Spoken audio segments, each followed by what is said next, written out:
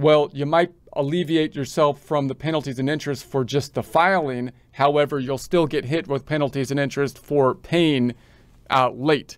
So you just want to keep those two things kind of separate in your mind. Now, obviously, many times the reason that people put themselves on extension is because they don't know how much money they owe, because they have to do the taxes, because the tax system is complex. I need to do the taxes before I know how much I owe.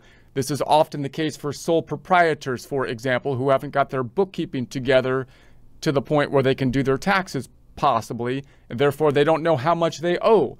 Well, what are you going to do? You still want to try to overpay the taxes a little bit so you can kind of shoot for a refund, even though you have no idea how much tax you owe. Why? Because you're trying to avoid the penalties and interest of paying late.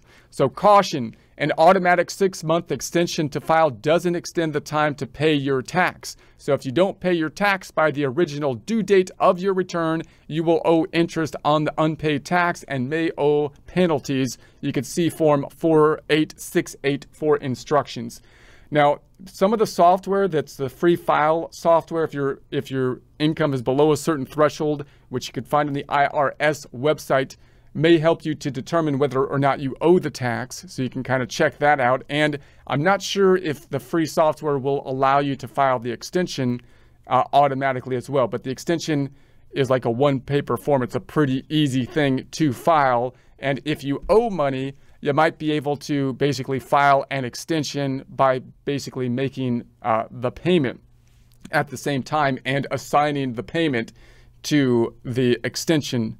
So if you are a U.S. citizen or resident alien, you may qualify for an automatic extension of time to file without filing Form 4868. You qualify if on the due date of your return, you meet one of the following conditions. You live outside the United States or Puerto Rico, and your main place of business or post of duty is outside the United States and Puerto Rico. So you are in military or naval service on duty outside the United States and Puerto Rico. This extension gives you an extra 2 months to file and pay the tax, but interest will be charged from the original due date of the return on any unpaid tax. So you must include a statement showing that you meet the requirements. If you are still unable to file your return by the end of the 2-month period, you can get an additional 4 months if no later than June 17th, 2024, you filed the Form 4868. So a little bit different on the timeline where you get that automatic 2 months.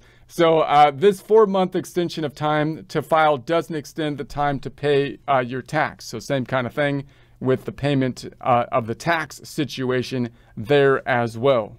So that is the difference here. So the extension gives you an extra 2 months to file and pay the tax, but interest will be charged from the original due date of the return on any unpaid tax.